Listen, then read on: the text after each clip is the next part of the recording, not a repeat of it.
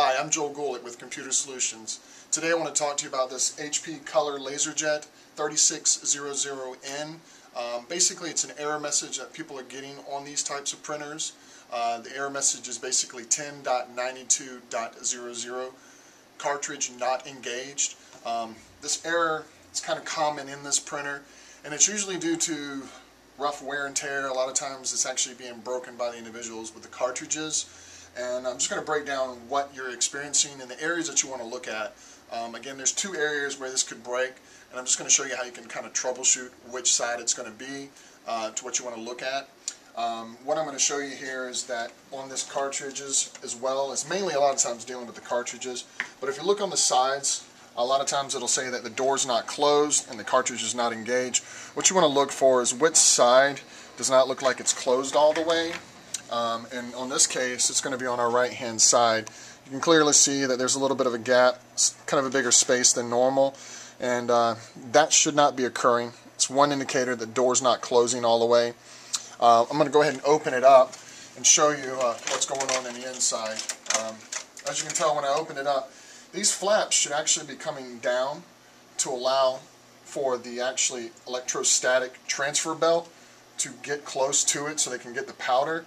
But in this case, as we show, when we go up, it's not lifting these things down. So there's a problem somewhere in here. And the best way to kind of troubleshoot is to basically, in this case, what I've been able to do and get the best result is I'll go ahead and remove the actually transfer belt off, and I'll look. By using the transfer belt arms on both sides, I'll look, and in both sides there are going to be locks that you're going to look for. In this case here, up in this top corner, these belts seem to be locking. They're actually clips that lock into place to prevent the actual cartridges from sliding out on the left hand side. And on the right, these actually come down, and this actually should be bringing open all the cartridges. In this case here, we're not getting that result, so I'm going to go in and show you what's happening here. So I'm going to pull out the cartridges themselves.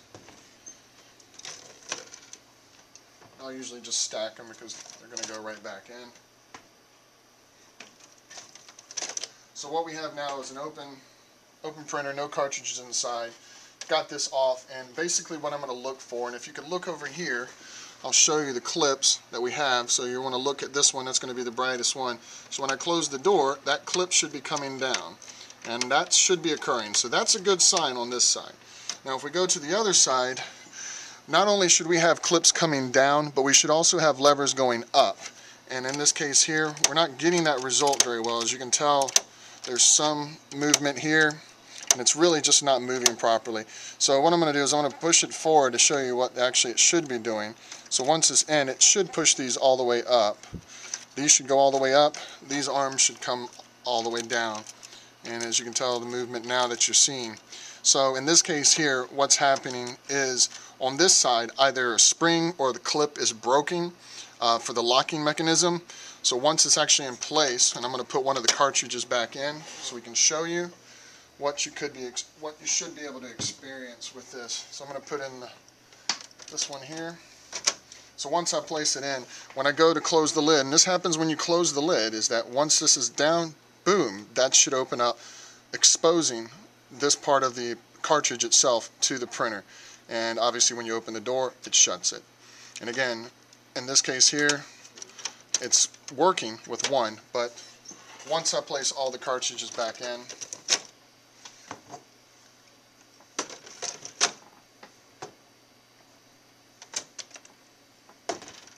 what's wrong?